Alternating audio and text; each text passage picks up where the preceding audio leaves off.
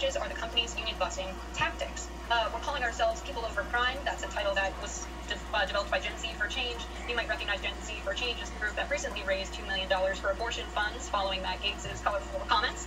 So there's 70 of us, TikTokers, with a combined following of 51 million people.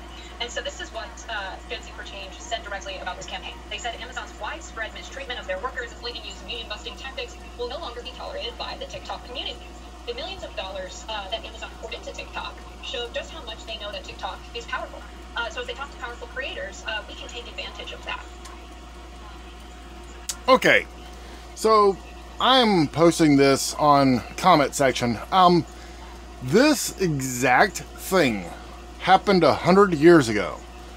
Labor problems with no minimum wage, with employees being abused by the employers, pandemic,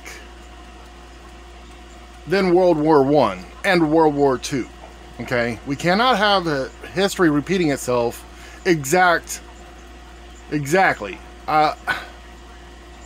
If history repeats itself, we die as a species. I don't understand why people can't comprehend this.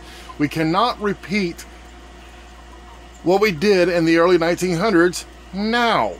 We gotta have a minimum wage for the people, go up every year based on the cost of living. We have to have common decency, common human decency, and common sense running this shit, or there will be another fucking war.